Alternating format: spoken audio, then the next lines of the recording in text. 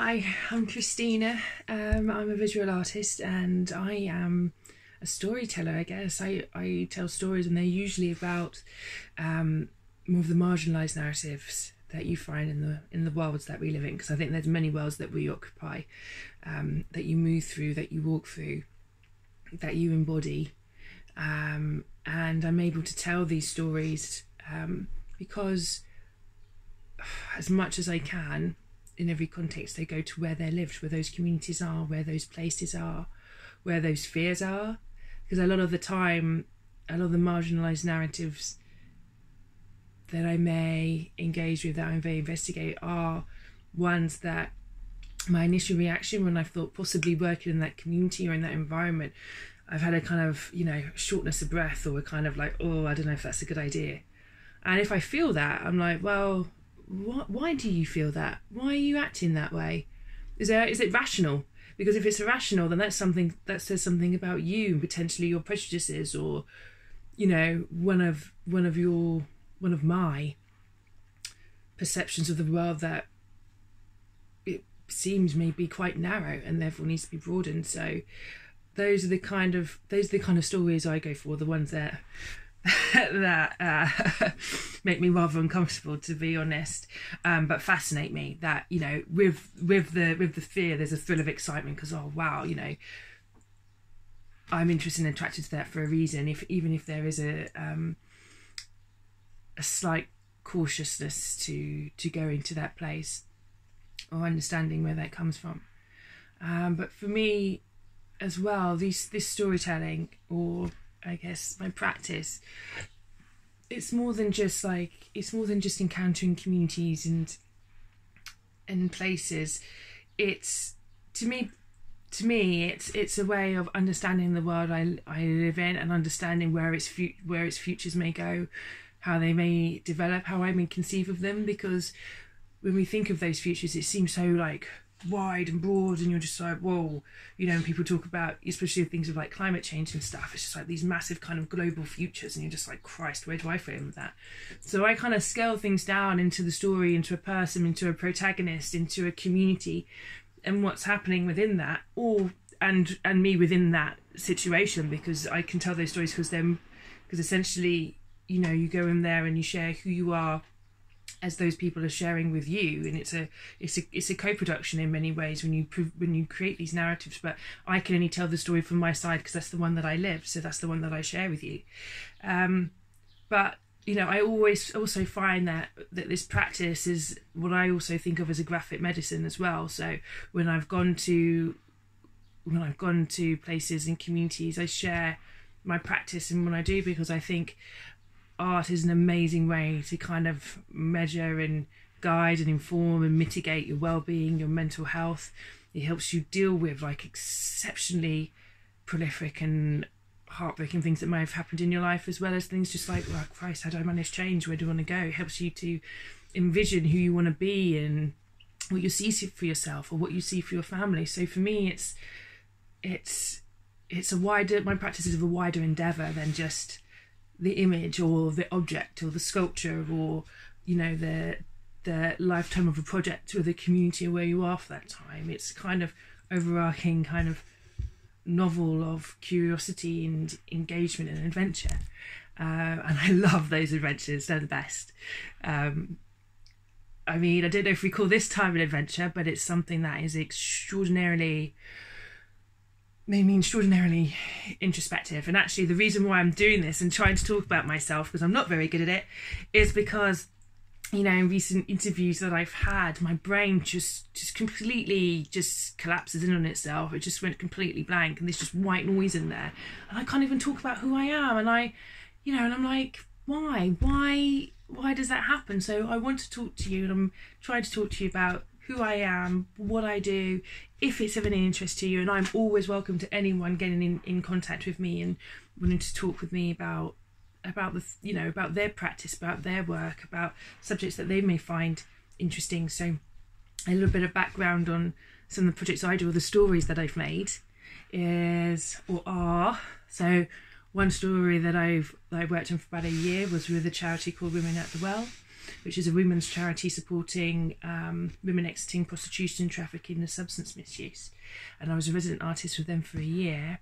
And over that time we ran art projects with the ladies, and they would say, you know, they would inform where those projects went, what they were. So for example, one of the projects that we did was to honour the 100 years of women having the vote and the suffragist movement. So they were talking about some of the suffragettes being in prison and how they'd learnt about them during their stays, and how they wanted to make a similar blanket as they made. So they had a really great arts room, so we made like squares, and then each person could decorate that square how they wanted. And in the end, we also had pieces from the nuns there as well, because the charity was founded by the Sisters of Mercy, who were exceptionally dedicated, loving, caring, kind women with extraordinary stories. I mean, the things that they've seen, the places that they worked over the last 30 to 40 years, you know, was just astonishing. Like one lady was telling me how, you know, she'd been in South Africa working, you know, educating kids during apartheid, and she was there when Nelson Mandela came out. It was just all these extraordinary stories from all these women across the board, really. It was an exceptional place to volunteer with at that time, and I hope in the future I have the opportunity to go back there again. But if you're at all interested, do check them out. They do astonishing work. So yes, and out of that I made 4 sculptures that were exhibited last year, bringing together the core themes that I took from being there and listening to the stories of these women over this period of a year, which I kept in journals of every description, from audio. I'd film myself talking, trying to capture the emotion, what I was thinking. I'd have visual journals and things. I'd written journals during this time. And I think, you know what, I do think that's some of the best work I've made, actually. It hit home a lot, and I entwined those stories of those women and the different things that had happened, making sure they weren't identified in any way, with my own stories and my own, say, trauma and achievements, really. So that was a fascinating time. Very difficult time as well, personally, but it was a fascinating time and great people to work with. Second, another story I've worked on, which I'm just finishing off now, is predation, and that was based on working with indigenous communities in the Peruvian Amazon in the north of Peru. And it was initially based on a book I have, because I like to collect antique books, and it was based on this big beast by J.W. Ball in 1988. 1988? 1887, excuse me.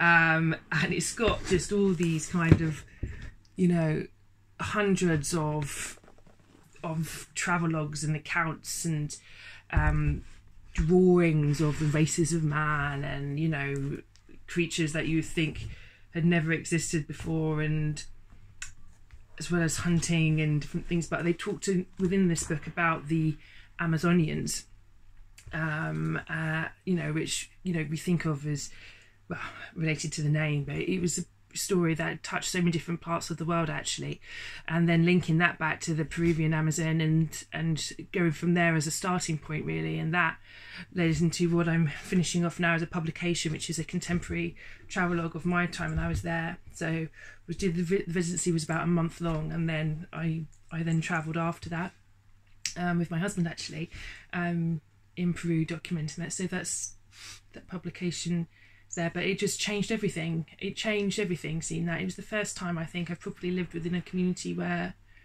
I'd say close to it I've ever seen of a symbiotic relationship with nature, living it the way it was used, the way in which if you take from the forest you have to give back, in various ways that they did that, from, you know, sustainable kind of indigenous practices, knowledge systems, the way in which, you know, knowledge had just been maintained and stored through stories, and just the legacies of it, and also how that was changing because they're a contemporary society. And it was just fascinating, and it's changed my entire practice, because before, as with the Queens of the Cross story, when I was working with the ladies, I was very community focused. I was fascinated by the stories of people, and specifically in places, and the factors that affect them. And now I think I'm looking at communities in a different way, like the overall ecology of where they fit into it. What are communities? Looking at nature as a community, looking at nature as part of my community here where I live in South London.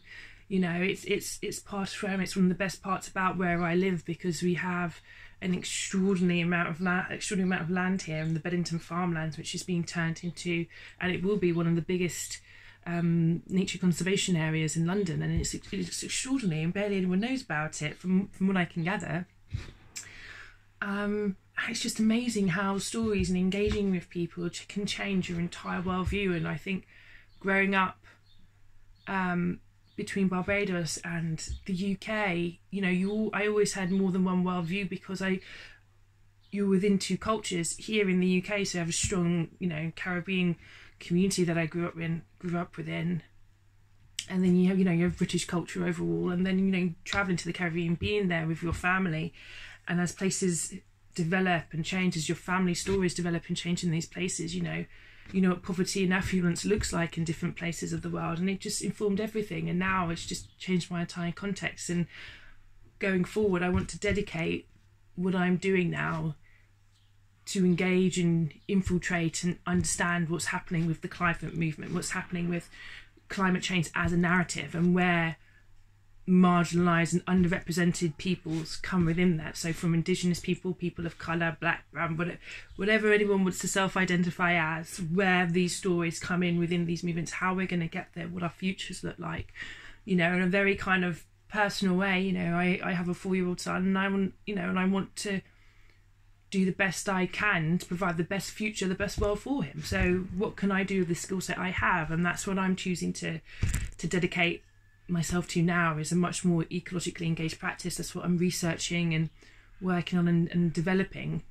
And I want to start looking at that within my own community first. So, and beyond that, I would love, an ambition would be, I would love where I could make work that actively contributes to, propagates, supports biodiversity. You know, we have, you know, here and all over the world, we have spaces that have been cleared, that's brown land, that possibly could be, you know, that's polluted, deforested, so on and so forth. So to use art in the process to repopulate these places with nature, and to protect them as well from from future destruction is something that I'm really fascinated by. I would like to, you know, that agency, that action of directly addressing the problem, not just philosophically or, you know, visually interrogating it, which is absolutely valid and does so much to educate and create dialogue and understanding, or questions and critiques, you know. So yeah, I just wanted you to see me. I'm not very good at being seen. I'm someone that I kind of like to be behind the curtain, you know, and then you just see the work maybe, or what I see. But I just wanted to talk a little bit of who I am and where I'm coming from. And I'm also thinking more of being open about, you know, things like, you know, if I can support other artists more in what I do. I volunteer for an organisation called the Black Curriculum, which, as an educator, which teaches young black children and young people, you know, the alternative histories that you have in the natural curriculum. So those with basically black historical figures, about their culture, how it feeds into our, you know, to our national story, our British national story. And, you know, we've made all kinds of amazing like resources, and I'm, you know, working on digital resources for those so they can access at home, because not everyone can get on the internet or has laptops and so on. So I always try to contribute to my community in some way through my practice, and as an individual, really, I was always brought up, you know, in terms, you know, volunteering your time, of supporting your community as best you can. So I'm always welcome anyone who wants to get in contact, who wants to talk, who wants to chat. I don't know, that, you know, that maybe, you know, also you're trying to be more seen, maybe like I'm trying to do. And yeah, I hope you take care, and I'm always fascinated and interested in the stories of others, and I have a lot to share myself, so it never be just a one-sided conversation. Okay, so I hope you have a good day, good week, good month, that your family is safe and well, and so are you.